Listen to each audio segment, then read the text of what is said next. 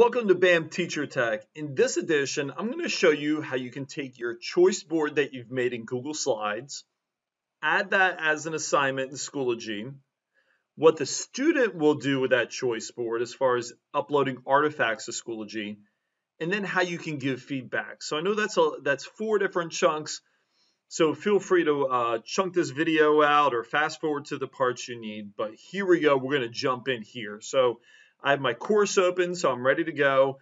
I also have a tab open for my Google Slides, and what I'm going to do here is I'm going to press the share button in the top right hand corner, and I'm going to get the link. So we have it set to anyone on the internet with a link can view. What this does is that if a parent goes into Schoology, they can also see the choice board. And you can see here the choice board's pretty simple. I have 1 must do, there's 3 may do's, and so this teacher, Miss Browning, wants them to upload the must do, but then also just choose one of the may do's. So that's kind of the language we're going to use for this video. So I'm going to go over to my sandbox, and I'm going to go ahead and press my green dotted line. So I just want to drop this at the top. But you can also use the Add Materials button. Both do the same thing. So when I click it, I'm looking for Add Assignments. So we're going to go ahead and add this assignment. We're going to call this the Pueblo Choice Board. So in the description, I'm going to say, please attach your must-do and 1, of course I'm going to emphasize 1, may do, because you have students that will ask you how many may do's that you're going to have to do and all that stuff. We know how that works. And so you can, of course, you can add other directions inside of here, but for the sake of this video, this is what I'm going to go with. And I got my 5 little icons right above Google Drive assignment. I have file, link, resource, microphone, and this external tool button. But I'm going to look for link, and I'm going to go ahead and paste the link in. So I'm going to press Control V on my keyboard to paste it. And then I'm going to call this the Pueblo Choice Board Google Slides. So that way kids know that this is a Google Slide link. I'm going to press Attach. And ta-da, I've added it. We're rock and rolling in this video. Of course, I'm going to do all the basic stuff. I'm going to give it a due date. I'm going to change the points to 2. This is going to be a formative. I have 2 artifacts they're going to submit to me. So, of course, I just want to make sure that they're submitting them. So I just give a point for each. I'm going to set it to formative. For the sake of this video, I'm going to uncheck this because I do not have a grade book. But if you want to sync this over to Phoenix, you would use the Sync to SIS button. I'm going to disable comments, and I'm going to hit Create. And dun, da, da, da, da, da, da, da, da. So I have now created the Pueblo Choice Board. One must do, 1 may do. We're feeling good. So what I'm going to do is now I'm going to switch over to the student view and show you how they are going to upload those. So I have a student already uploaded, and this is my student. His name is Joe Peterson. We will use him for everything, and he's cool about it. So he's inside of his choice board, and now he needs to submit 2 artifacts. So he's going to press on the Submit Assignment button, and these are things that you can tell your students also. So they're going to press the Submit Assignment button. And they have 3 options. They have this Upload button where they can just do a file from their computer or record audio and video. They can do Create. So, of course, this is where they can just type away, but they can also use this Insert Content button. Maybe they want to add a picture inside of here, where if you hit Image and Media, they can obviously attach a picture or a video from their computer as well. And then we have resources here. So for the resources, to get to their Google Drive, they would click on Apps. Google Drive resource app would be open, and then they can select anything from their Google Drive. But for the sake of this video, what I'm going to do is I'm going to press Create, because this first one is they're just going to upload, or maybe we'll use Upload button. They're just going to upload an artifact from their desktop. So maybe they took a picture and they want to just upload it. So I'm going to press File. And you can see here I have a million things on my desktop, so please don't judge me on that one. And so they're going to look for something to upload here. So I'm going to go ahead and let's do screenshot number 1. There we go.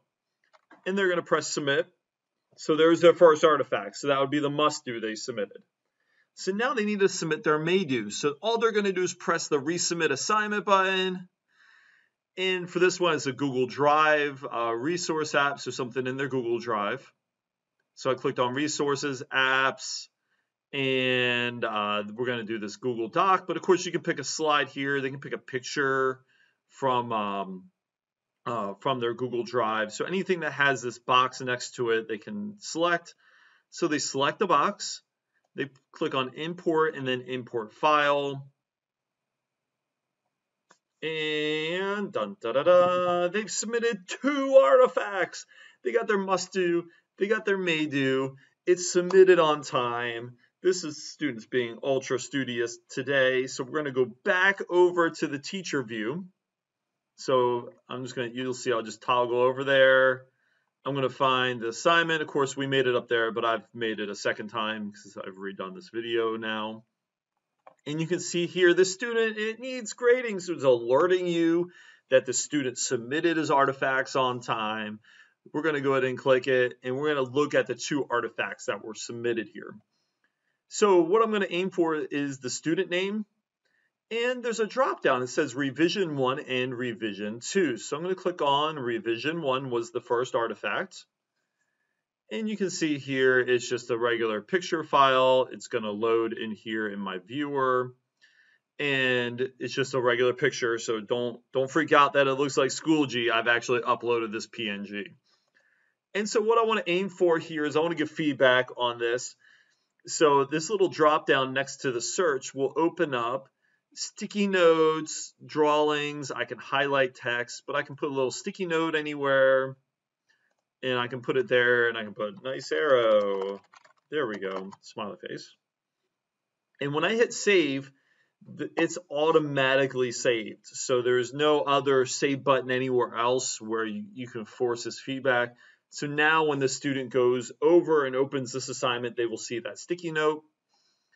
I can also click on revision 2, which opens up their Google Doc that they submitted, but it's not really a Google Doc anymore. You notice that it's a .docx. So pretty much it reformatted it to like a pretty standard Word doc viewer inside of Schoology, which is nice because if Google Drive goes down or is slow or you're having connection issues, you will not have connection issues with this workflow. Also, what's really great about this is that no longer are kids hitting the share button and sharing it back to you, and then you have to find it in your Google Drive. You're giving feedback right here in Schoology. So for this one, I'm going to click on the More Tools, and I'm going to highlight some text here. So I'm going to highlight this text, and you can see here it just kind of opens up this little prompt where it just pretty much will just tell me that I've just highlighted the text here. And of course, I can leave a comment over here on the right-hand side, maybe some audio video tools, but I want to give this a grade. So he submitted 2 artifacts, so I'm going to give him a 2 out of 2. I can give him some feedback here. Great job on your artifacts. When I hit show to students, what this will do, this will alert them that I've given this a grade. They can go in and see the feedback. I'm going to press submit. And ta-da, we are finished. And so we have created a choice board. We've created an assignment where students can see the choice board.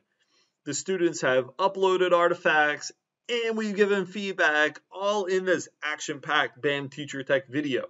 So if you have any questions about this workflow or anything else, feel free to reach out at william.peterson@lcps.org. You can also find me on Twitter at BAM Teacher Tech. So once again, thank you so much for watching this video about using choice boards in Schoology.